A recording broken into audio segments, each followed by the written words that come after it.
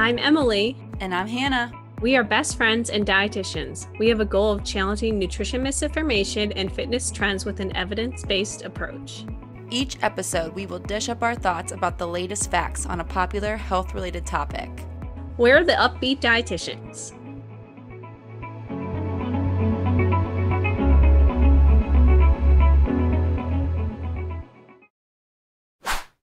Hello, everybody. Welcome back to another episode of the Up-Beet Dietitians podcast. Today, we are joined by Lauren Link, who Emily and I worked under at Purdue. She is a registered dietitian and board certified specialist in sports dietetics. I'm leaving that in just to make everyone laugh.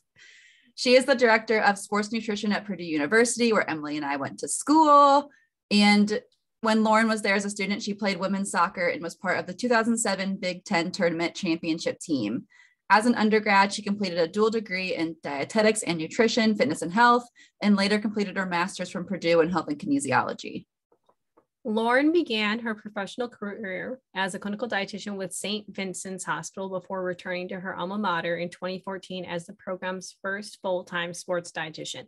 As the director of sports nutrition at Purdue, she oversees all sports nutrition operations and staff and works directly with football, men's basketball, soccer, and volleyball.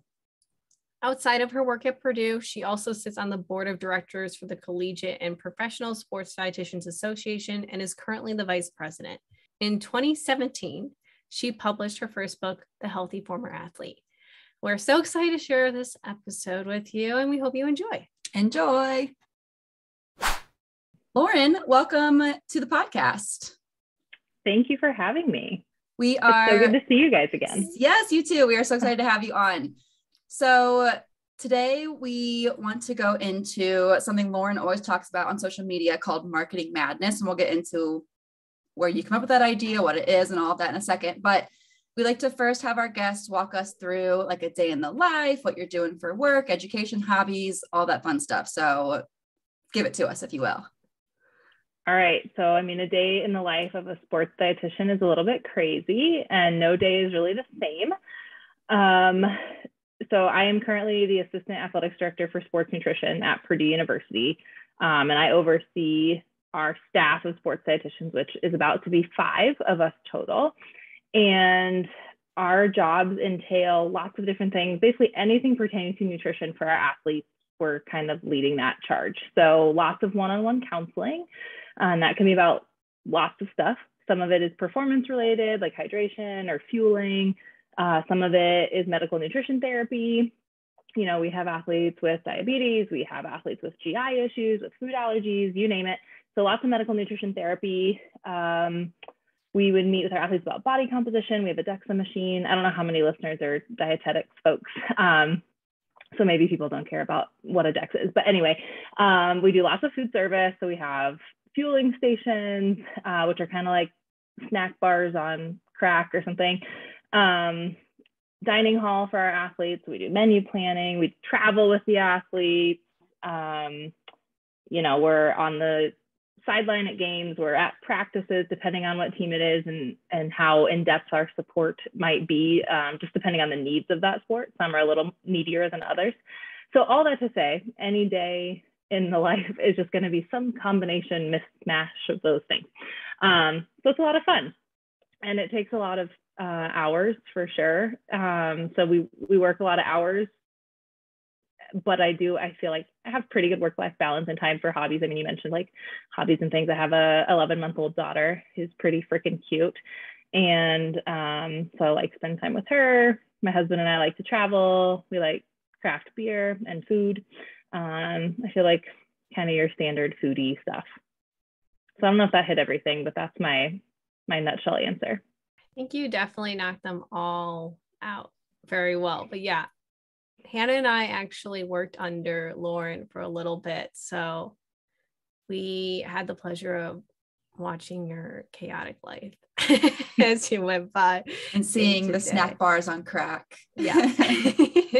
Yeah. Yes. And you guys were an integral part of making those function. Our students are the best. We could not do it without our students. Cool. So let's give the audience, though, kind of why they're here today. And I feel like you are I I feel like there's the social media term like CEO of, I would call you the CEO of Marketing Madness, and breaking down nutrition misinformation around like all those flashy food labels and whatnot. So kind of walk our listeners through what exactly is Marketing Madness.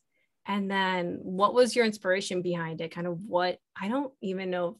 Hannah and I have followed you online for so long, but I don't know if either of us were really aware of your first Marketing Madness post. So kind of walk us through that entire process. Sure. So for one, I'm totally taking the CEO title and running with that. The first time I used Marketing Madness, it was not in any attempt to make it like my big thing. I was kind of just stuck on like, I didn't have a lot of great ideas for content, and I was walking through the grocery store, and I'm pretty positive in saying my first ever one was like a bougie Lunchable. I can't even remember what brand it is.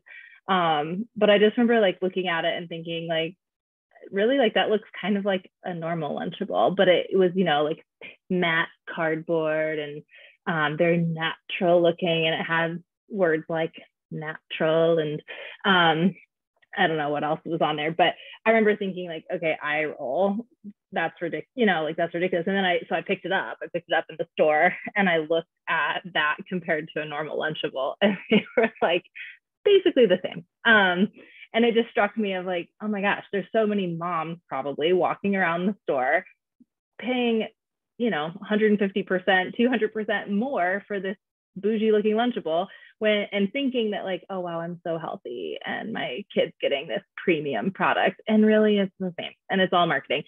So that was kind of my unplanned like launch into Marketing Madness. And at first, again, I didn't really think it would be like a whole big thing, but I, you know, then was trying to kind of look, but so now my eyes are peeled a little bit of like, okay, what else is out there? And then I found like, oh my God, it's literally everything. Like every stupid thing in the store is wildly marketed, and there's no regulation around it either, which we know as dietitians. And I include a little bit about that piece of stuff in my book. So I had done a little bit of work with that in the past, and it just like all kind of came back to light for me. I was just like, oh my gosh, like all these words mean nothing, but that's why people are buying them, and they're paying more for nothing else, or certainly not anything notable. So yeah, so that's how it started. And I think you asked me to say what it is, which we've probably kind of alluded to, but essentially just calling out companies and or products for using misleading marketing, whether it's words, whether it's claims. And, you know, there are rules around what you can claim a product does or doesn't do, but outside of a few rules, there are not many. So there's nothing regulating terms like all natural and, oh gosh, even some things like cage free and, you know, whatever. I'm doing a terrible job thinking of examples. Farm raised, mom approved, doctor approved, no regulations around that. But people notice that stuff. So anyway, it's my attempt at trying to bring some light to those topics and just point out how similar a lot of those things are to their kind of peasant counterpart, and or just how full of shit they are. And to clarify, this is like mostly food products too. Like supplements are a whole other ball game where there's even less regulation. So if you can imagine foods have this much like confusion around them, imagine supplements being their own other like wild, wild west. But yeah, anyway, Emily and I always joke about how like the most seemingly silly things we post about are often the ones that like get the most views and attention and take us into the CEO status of said topic. Like right now, I'd say on TikTok, I'm like the CEO of watermelon. It's like my thing right now for like the dumbest reason, like the most dumb video I put the least amount of work into went viral, and now it's like all I'm talking about. So it's just so funny how social media works. But thank you for sharing all that. Sure. I always love hearing like the becomings of how you became the CEO of Marketing Madness. So I think we've touched on this, but any other thoughts on like the big negative impacts of all this misleading marketing on our groceries and or supplements, but mostly groceries, as we're kind of talking about food mostly today. Yeah. So I do want to like acknowledge what you said about supplements. Like, oh my gosh, that could be a whole like thing in itself. And if food is sketchy, like and food's not that sketchy inherently, but marketing around it is. But yeah, supplements are like times 1,000. But food specifically, I would say some of it's like pretty harmless. You could argue like what's the big deal? Because it is still food. So at least unlike supplements, we're not concerned that it maybe has scary ingredients in it or that there's not enough of a efficacious dose or, you know, something like that. But I think the harm is a couple of things. One, especially right now while food is freaking expensive. I mean, food insecurity is real, as we all know, and dietitians, I think, especially know that in the work that we do. But the fact that people are paying more for a largely similar product is kind of messed up, you know? And if you're paying for that, you can probably afford it. But I think probably people spend some money on products that they don't really need to, under the guise that it's better. Especially, I think I mentioned like moms and their kids. I think that's like an especially kind of messed up scenario. Now, as a mom myself, there's just like so much mom guilt and stress around those kinds of choices. And often I just want to like tell all the moms, like, you're doing fine and your child is fine, you know, and he or she does not need the XYZ special, fancy, expensive brand when you can't afford it necessarily. So I think that's one thing. It's messed up to be spending more money on these things that you don't necessarily need, or that it's not doing what it says it's doing for you. And then the other piece, I think, is just kind of like building off that stress. Again, we know, because we see clients and patients every day, stress around food is enormous for so many kind of pretty ridiculous reasons. And so the last thing we need is more stress, more anxiety, more second guessing. And actually too, I mean, like nutritionally, I can't necessarily think of an example off the top of my head, but definitely it's influencing our nutrition choices, not just from a cost standpoint, but it's influencing maybe how much of a nutrient we're getting. And that could be negative in some sense. Again, I could think of an example if I took long enough, but off the top of my head, I can't think of an exact, but for sure there's choices being made every day because of marketing, because of those flashy colors or words or whatever you're seeing, or the person they're using advertising it, that are impacting what choices you're making, for better or for worse. And I think a lot of it's for worse. Yeah. I feel like food is just such a constant conversation everywhere you go, whether it's like a social event or a family gathering or whatnot. And then there's so much stigma around it, and like also so much comparison with like, how do you eat and like whatnot. I was having a conversation with a couple coworkers the other day, and they were like ranting about the added sugar component in like yogurt or something, and how the food industry is brainwashing us. And I was like, we've got bigger issues here in the world where like it's not that big of a deal. It's okay, but it was crazy to me, kind of like just even a professional setting, or it's like a healthcare professional setting, things like this were happening. And I'm like, then you go into the grocery store and there's just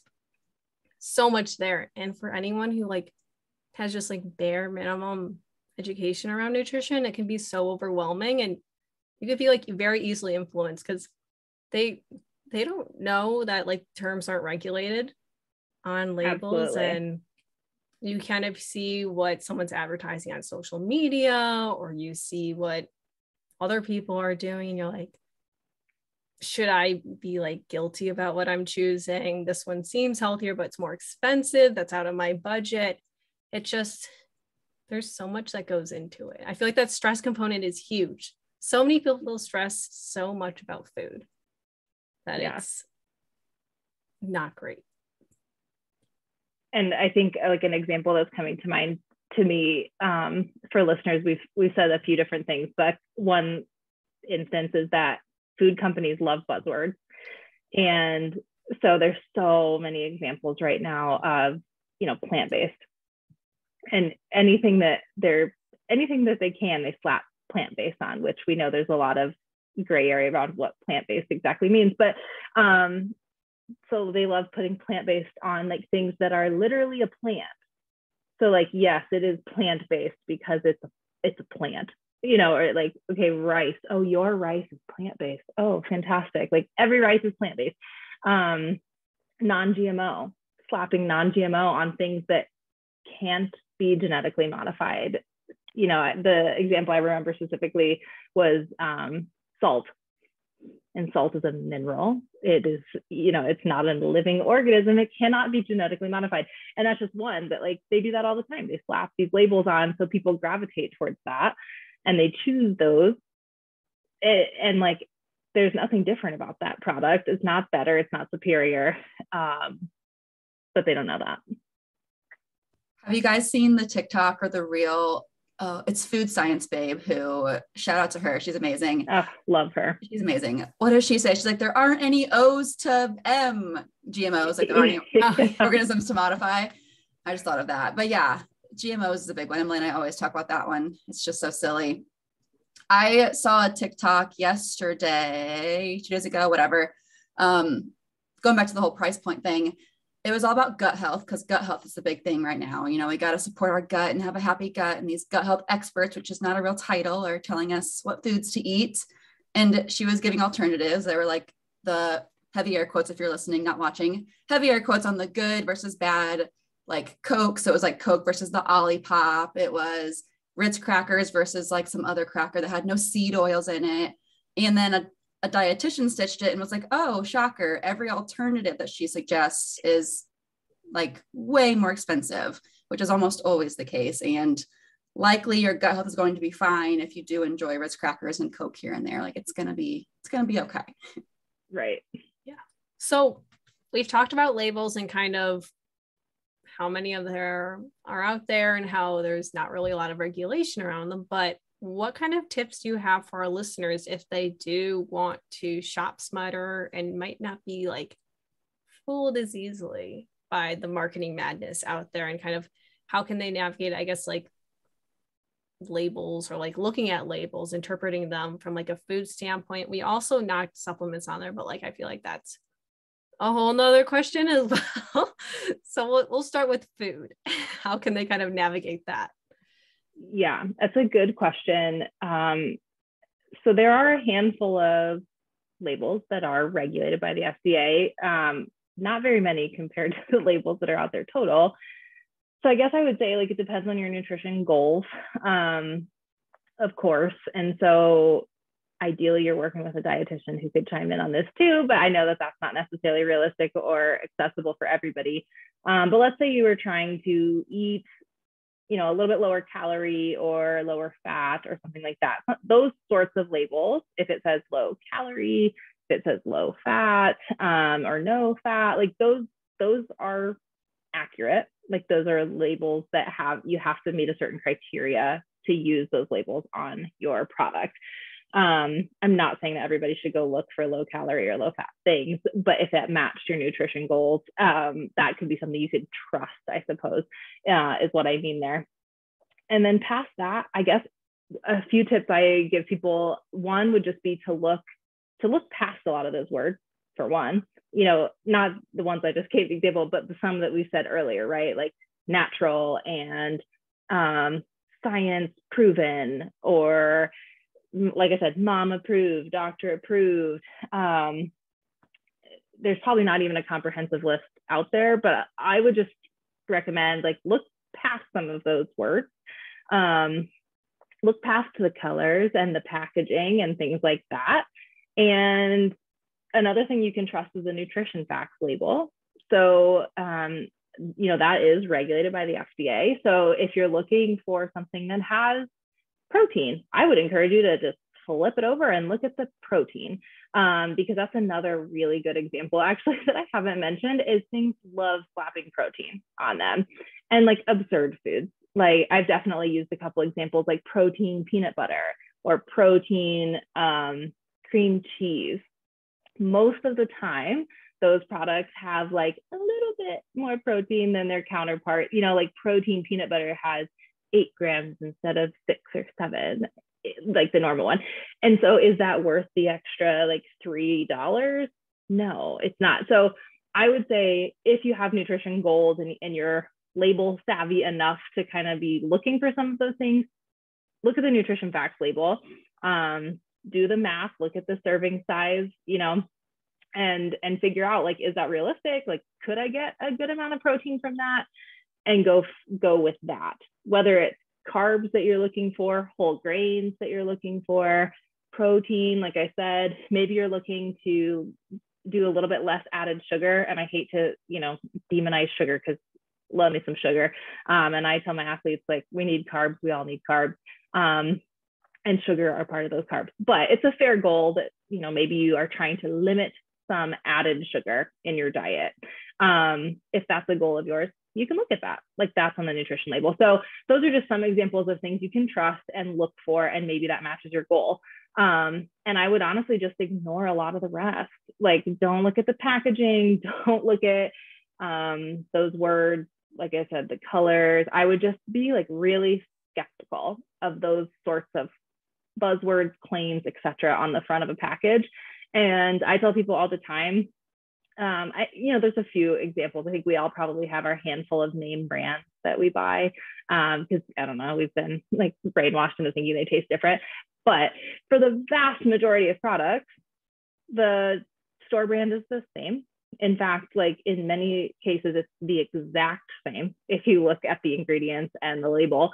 So if budget is something that you're considering, like a lot of people are, consider that, you know, like pick, maybe you splurge on those couple of things that you think taste different, and the rest of the things, like go with the store brand, go with the cheaper brand, go with the bulk. I'm a big bulk fan. And I don't have any visual way to show it on here, but that's another thing you can look for at the store. On the price tag, you can actually find on the like bottom left or right corner, usually it'll say like price per unit or price per ounce or something like that. And you can compare and pick the cheaper one. So I feel like I'm rambling a little bit, but I'm just trying to kind of visualize if I was going through the store. Those are some things I would look for versus disregard in terms of labeling around food. I think that's great advice. Like, it definitely depends on the person and what their goals are, first of all. And then it's not helpful to like completely disregard nutrition and the label and what's on there, but a lot of it doesn't matter. And so it's just knowing what actually matters. So like you said, if your goals are to limit added sugar, that's going to be on there. You can like find objectively how much added sugar is in that product. But if it says on the front of the label, maybe like keto, doesn't automatically mean it's going to be like the best thing ever for you. For sure. And I guess too, I would add maybe one last consideration is, do you like it? Because so many people buy crap they don't like, or that they're not even really going to eat, but they buy it because they feel like they should, or they get enticed by that marketing. And what a waste, you know, you should buy food you like and that you're actually going to eat. Like, what, if not, what's the point? So that should be a consideration too. That's huge. Yeah. That's huge. Well, one final question on this whole marketing madness topic. I think I have a post of yours in my mind that might be one of my favorites, but in your opinion, what is the most outrageous hashtag marketing madness product that you have reviewed to date, if you had to pick one?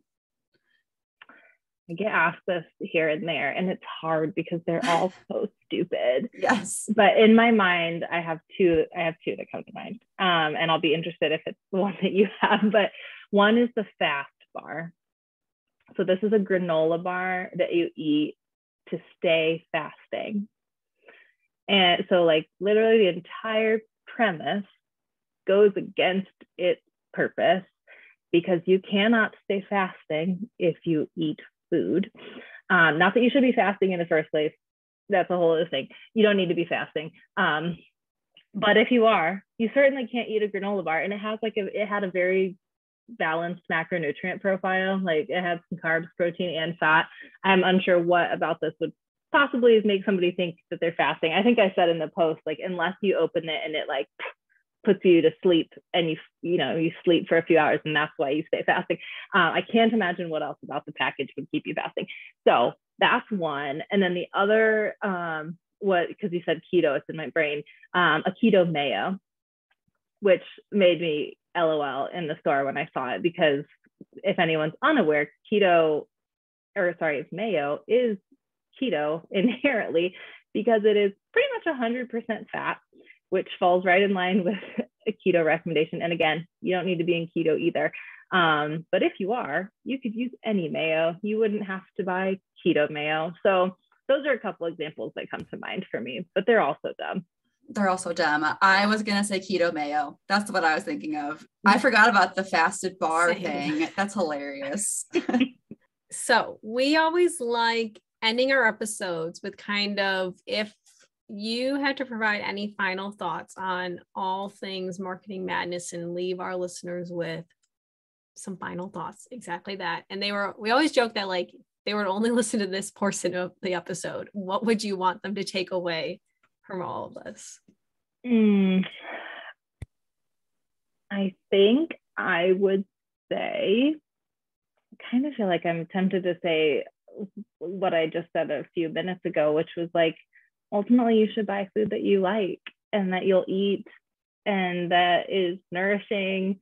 And I know that can be easier said than done with all the misinformation that, we all process daily. But I think, maybe it goes back to like, we've all seen the like memes or whatever floating around that are essentially saying the anxiety and stress caused by, all the food misinformation out there is far worse for your body than any 1 or 2 or 3 or 4 foods could ever be. Is just like so true. Stress is so bad for your body in so many ways. So to stress about food in this way, it's just so silly. So yeah, I just would encourage people to choose food based on like what you need, what meets your budget, and what will nourish you in like a really literal sense, and maybe to like an emotional sense here and there as well. So I know that's not like building off that's kind of building off what I already said, but I think that's like my big drive home point if I could. I think that's great. I can see the Canva graphic already. Yeah. Cool. All right. Well, let's get into the final part of the episode, our bonus question. So we like to always end the episode with a fun little debate. And today we're bringing it back to your sports RD roots, Lauren. So our bonus question today is, and we let you go first as the guest, what is the best sports drinks flavor? And maybe a part 2 to this I didn't add in the draft is, what is like the best sports drink, like brands like Gatorade, Powerade, all that.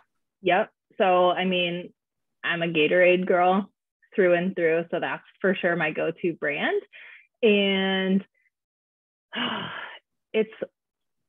I'm probably going to say Riptide Rush. Wow. It's the light purple. But I have to throw in an asterisk that lemon lime, like the OG lemon lime, is pretty real as well. And actually, when I was pregnant, I did not have really like many cravings, like crazy cravings. But I did have a solid, probably like week and a half where I drank an absurd amount of lemon lime Gatorade. And it just like happened naturally. I was at work and of course we're surrounded by Gatorade at work. And I had worked out and I like never get Gatorade after I work out. I'm like, a pretty casual exerciser these days. So unless it's like really hot or something, I don't usually grab Gatorade, but I did. I like fill up my cup like a little bit with lemon lime Gatorade. And I was like, oh my God, that's delicious. And then I like fill up again, like a little bit and a little bit more. And this is a big cup. And so then I filled it all the way up. It was like for sure, like 20 to 32 ounces. So in that hour after I finished, I drank like 64 ounces of lemon lime Gatorade. It was like I was chugging it. I was just like, oh my God, this is so good. And then it lasted like a week. Like I went home and I was like told my husband, like, you have to go get me some lemon lime Gatorade. And then, I don't know, like after a week, it was kind of just over. And since then I haven't drank that much, but I feel like that like ties down to my roots. Like somewhere deep down, obviously, I love me some lemon lime. That is an amazing stereotypical sports RD pregnancy craving. So true. That's awesome. Well, I was going to say lemon lime too. I think that just deserves so much love. It's an amazing flavor. Like there's a reason why that's been like around probably since the very beginning of Gatorades. It's so refreshing. Days. Yeah. You know? And that's what you want when you're an athlete who like is needing hydration is refreshment. Exactly. They couldn't have gotten better from there. Okay, What's Emily. yours, Emily? My favorite is, I don't know the name, but it's the light blue flavor. Ooh. I feel like it might I think be Glacier blue. Freeze. Oh, yeah. Oh, that sounds right. Yeah. I associate that with like being sick. That's a positive memory for you. I don't know. Every time I was sick, I was like, oh yeah, Gatorade. And it was always that one. Hannah, I'm surprised you had one answer. I know. I don't think I'm very passionate about Gatorade. I like it a lot, but if I'm passionate, that's when I have multiple answers and I can't choose. But this one I was okay having one firm decision. Also, I wanted to be like Lauren, so. I get that. Cool.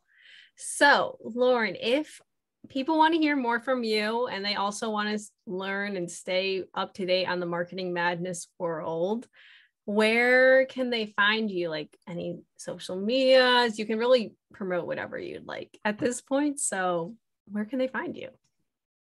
You can find me, my handle is at Link to Nutrition.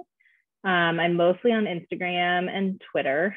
I dabble on Facebook for like my mom mostly. So I'm on that, Link to Nutrition. And I also have a book, The Healthy Former Athlete. If there's any former athletes listening who are struggling with transitioning into what I call normal humanhood, you could check that book out. It's on Amazon, Barnes & Noble, Target, I think all have it online. So, but Amazon, I think, is kind of the main hub. And it's also an ebook. So if that's interesting to anybody struggling with that transition, you could check that out too. Well, we will be sure to share all the links to all those things below so you guys can find them. Lauren, thank you so much for coming on today. This is going to be a great episode. We've not really discussed label reading much at all, so this will be a really good one. But again, thank you so much for joining us today. It's been a pleasure. Yeah, thanks for having me. I appreciate it. Yeah. All right, everyone. Thanks for tuning in to this episode. We will see you next week. Bye, guys. Right. Bye. Thank you so much for tuning in on this episode of the Up-Beet Dietitians with your hosts, Emily Krause and Hannah Thompson. We appreciate you all so much for continuing to support us. In order to support us and sustain the success of this podcast, please subscribe and leave a rating and review. If you'd like to provide us feedback for future episodes and guest stars, follow us on Instagram at the Up-Beet Dietitians. Lastly, you can show us support by providing a monthly donation using the link at the end of our bio. Once again, thank you so much for listening today, and stay tuned next Wednesday for a new episode. Until then, we hope you have a wonderful rest of your week.